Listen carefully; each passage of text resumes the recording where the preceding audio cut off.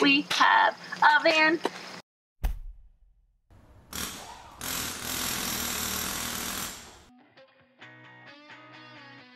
The van is done-ish. We're hesitant to call it done, but it's definitely livable and workable right now, so we wanted to talk about some finishing touches things. First thing to talk about is the roof panel. We have finished this. It's not perfect, but for right now it's gonna work for us. Basically all we did was take plywood. We used the same scribing technique we used with the subfloor, and we covered it in some like quilted fabric that has a little bit of a cushion to it because we know we're going to be hitting our heads on it. And we spray adhesive, put that on, and then stapled it. We basically upholstered it, and then we put it up there with some nails, put some boards in, and knocked it in with some nails. It's sagging a little bit already, so I think we needed to use either a little bit stronger spray adhesive or more spray adhesive, but it's doing the trick. We've installed curtains in the front here, along the side to cover the windows and the door, and along the back to cover the windows in the back.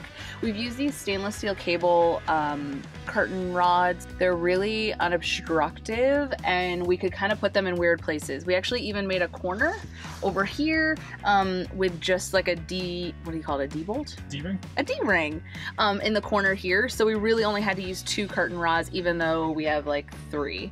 So all you have to do is just pull it across, and this one's held in with just like a little magnetic string holder that we've got going right now. And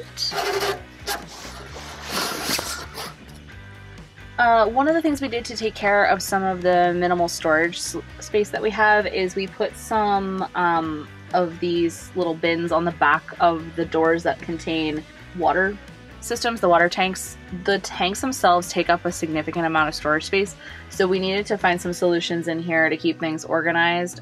We've just got some like dish stuff, toilet paper, Lysol wipes, dirty clothes bag. We got a sweeper and that kind of stuff up in here too. But these bins are helping kind of keep things organized and up off the floor, and then we can use the floor for some miscellaneous stuff later on if we need to. We initially did not put shelves in the tall shelf. The reason for that is because we wanted to kind of see how we were going to use this. After our first trip, we had a better idea of what kind of storage solutions we needed. So we did install shelves, and I will say that we made sure that these top 2 shelves are the height of a standard US can, so you can at least fit a can on these shelves. Right now they've got some bins. Up top has our dishes. There's really limited dishes in here, mostly because there's only the 2 of us and we don't have any other seats, so it's always just gonna kind of be the 2 of us. Some other kind of these little plastic bins that are really great and easy to clean. We use these on the boat, so we thought they'd be a great addition to the van as well. I know like what will fit in them in terms of food, this kind of stuff. These ones are great for like taco seasoning packets and that kind of stuff, spices and everything. Kind of like we have one like this, just this size on the boat, and that's kind of where all that stuff lives. And it fits nicely on this shelf as well. We go, right now we have this little utensil tray, but that probably solution is going to be more on the wall eventually, but for right now it's there. Then we've got these bigger bins for things like towels, chips, bread, that kind of stuff as well. Stovetop, I opened it upside down, but stove, countertop, stove. So single burner, we don't need anything more than that, so we'll just need to get a few pots and pans to come in here. And when we built the shelf height, we made sure we knew how big this was to be able to accommodate for it.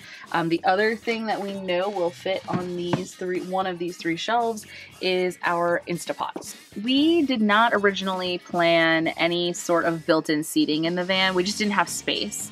So we kind of accidentally fell into these ottomans. I had bought them for our patio here at the house. I went and grabbed them for something we were filming because we were getting tired of sitting on the floor.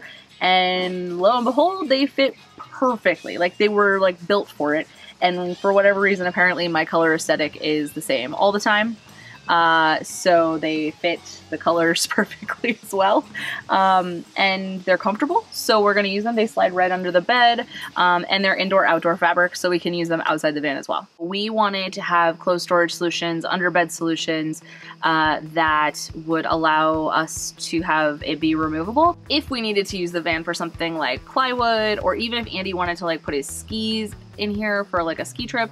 We needed something that was a little bit more flexible. So we kind of found a solution in that with these awesome little Target boxes. They're buildable, they're breakdownable, so if we ever needed to actually just like completely collapse them, we can.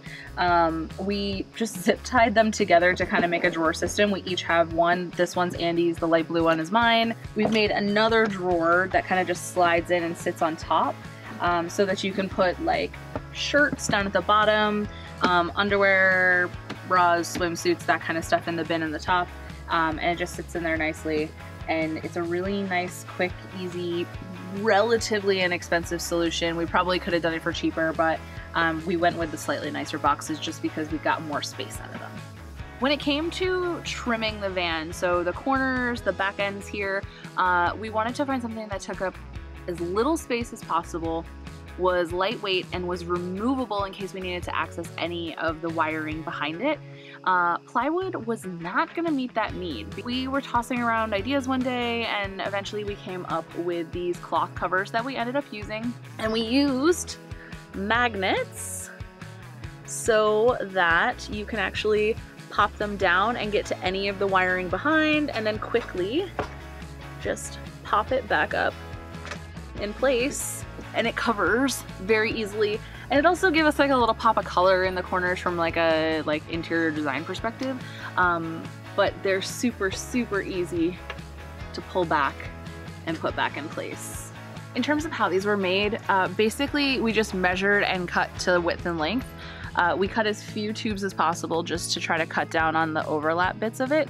Andy hemmed a little edge on all of them, and then we basically just slid magnets into that hem, and then they just pop up in. In terms of the bed, we bought a 8-inch memory foam queen short RV mattress.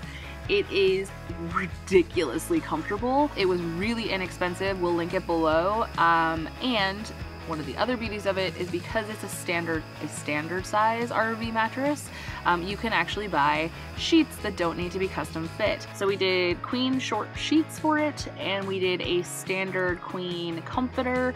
The comforter is just a little bit extra long, which is not a problem for those cold nights.